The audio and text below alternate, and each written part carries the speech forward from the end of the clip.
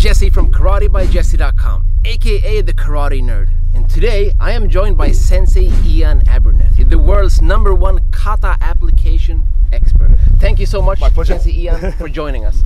So when it comes to the more brutal aspects of self-defense as found in kata moves, what do you think is one of the top ones? Is there any specific kata that come to mind? There's lots of brutal stuff and lots of brutal kata, but I think for sheer brutality from the off, UNSU is hard to beat. Okay, yeah, UNSU. Yeah. That's a very popular competition kata.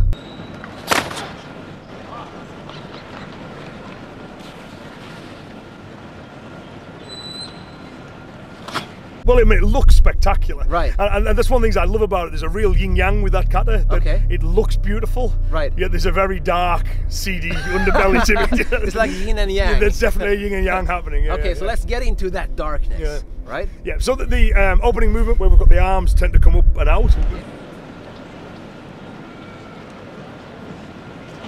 A great thing to do self-defense wise is if the guy's raining shots down on you, is you cover your head up. So if I'm punching you, I'm just covering in from here. Okay. Then once I've got that position, the next thing I need to do is I need space. So I kind of push when now I won't know which side I'm on. So as you're swinging shots, I may have ended up here. Yeah. But when I push, I go, oh, that's an arm, that's a head.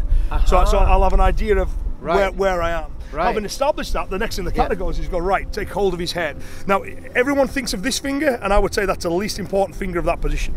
So I'm going to put my fingers on your forehead for safety, but the idea would be those 3 fingers are on the back of the jaw, this finger's doing nothing, and that thumb is in the eye. So what we have there is grabbing the back of the jaw and both thumbs into the eyeballs. So this kata doesn't mess about, right? Oh, okay, let's have a look. So you've got from there, and again, I'll do it on the forehead for safety, and I won't dig in, but that's the general idea. Once I've got that, you've got the movement in the kata where the foot arcs. Right, the foot does a circle, kind of. It is, and I think that's significant. So I've got hold of your head, that will drive in, I'm creating space. I take my foot behind. Now, if I was to pop down with this one, your head will spin. But if I push with this thumb, I'm going to drive you against my own leg against that line. So this will be here, and then we have the takedown, bang, and move away.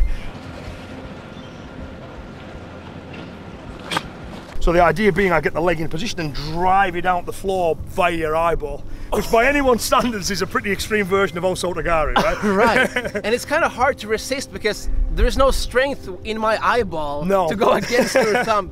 Plus you got the nerves just below the jaw that you're like using for leverage, so it's really painful. Yeah, 2 sets of pain, and it's instinctive, right? When the thumb hits the eye, you want to move away, but I've set it up such if you want to move away, you have to go down. Right. Yeah, because that's the way I'm pushing, and the legs to stop you from stepping. Okay, let's do that from the other direction. Yeah, of course, yeah.